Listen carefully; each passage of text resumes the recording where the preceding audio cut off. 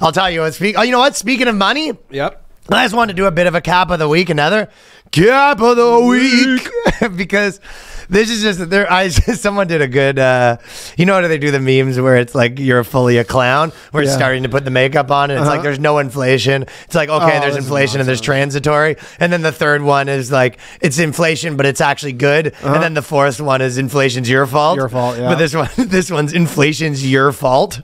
So it's kind of that thing when we saw Noam do the interview with the Washington Post journalist. It's like these guys literally are essentially they run their media company like they are the lawyer of Joe Biden. Yeah. They're essentially work for the Federal Reserve. They're like the propaganda arm of the Federal Reserve. Yeah, they're like literal propagandists. And by the way, I was looking through a few Reddits that talk about finances, and everyone was saying this girl, by the way, who wrote this article, they're like, oh, she's the biggest retard in finance. Like, I'm not surprised she wrote it. Like, everyone says this girl does article after article, not understanding economics. And honestly, she probably gets, in terms of most clicks, because she gets the rage clicks. And she's like a chick in finance, so they get a couple boxes checked there, and then she gets the clicks, the rage clicks, and they probably don't really have a good incentive to get rid of her. And her theory, she goes, you would think that with prices as high as they are, Americans would have tempered their enthusiasm for shopping, and they would have pulled back spending on luxury items. And she goes on, but essentially consumer spending rose 0.2%,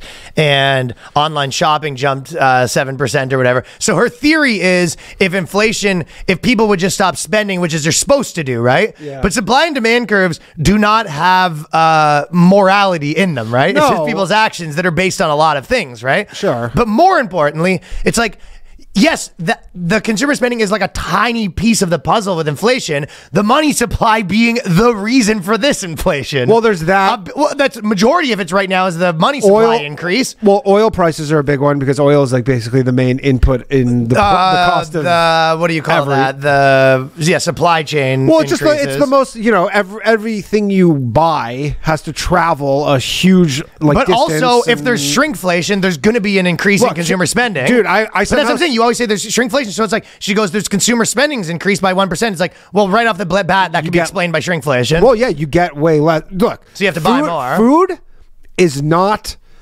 The cost of food, like menu items, is never coming back down. That only goes in one direction. The only time I've ever even seen food prices in any material way change was the great financial crisis in 2008, and then Subway was like, we're doing $5. Well, you would need deflation. You don't have deflation. No, you don't need deflation. Well, it's not. Yeah, but you would. Of course, you would. The only thing you have is a change in the rate of inflation. You're not going to actually have inflation going down. But I'm saying so. You have inflation going down, but that's the rate of inflation. For example, certain inputs went up a lot in a short period of time for food-wise, and so restaurants are like, we have to increase the prices.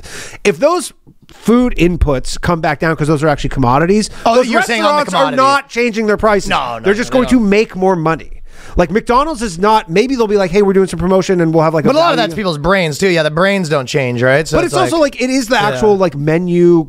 Like like economics, like menu costs, and like you're just not printing new menus. There is that element to it, even though I'm sure like a lot of them are digital. But like they're just, if these are public companies, like McDonald's is not ever decreasing the price of like a Big Mac meal. They might do some promotion temporarily. Well, because all prices eventually go up anyway. So you go, okay, well, we'll be overpriced for 6 months and then we'll catch up to it. Or whatever, yeah. We'll grow into the Big Mac will grow into its evaluation. Yeah, maybe, maybe. But in terms of food, when they say like, oh, this is your fault, you're like, no, we had to buy food. There was not an option to not buy food while we're dealing with these like supply chain issues and all this bullshit. And nobody's lowering, like no restaurant in New York City is lowering their prices of drinks or whatever, like, or food. Like it's not happening. No. That's just what it is. And, hopefully they pass that on to their employees. The only way they would do that is if the demand like went down a ton. I mean, think about it. Rents are not like going up a crazy amount. So essentially like... No, but if the demand goes down a ton, they might, yeah. Yeah, I guess if prices of things do go down. Prices like, TVs and a lot of items do go down. I'm saying food specifically. The raw goods might, like, chicken costs might change.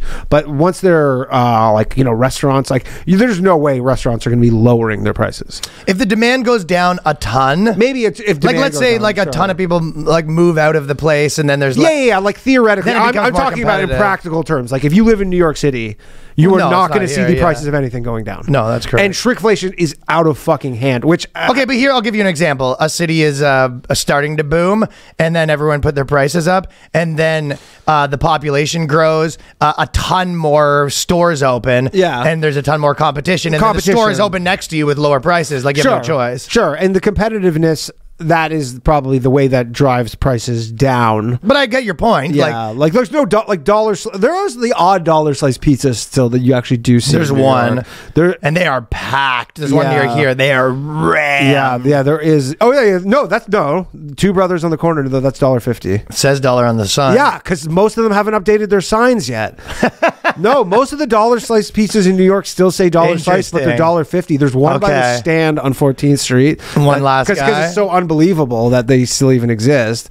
Well, there's other factors too. Anyways, there's a million reasons why she's wrong. The other reason is you can't save cash as much, so because your cash just deflates. So it's like people spend more when they're like, you know what I mean? If they're not like sophisticated enough to like invest, they're just like, okay, my money sits in my bank account, it just disappears. Yeah. And then the other part is companies are giving out crazy amounts of credit.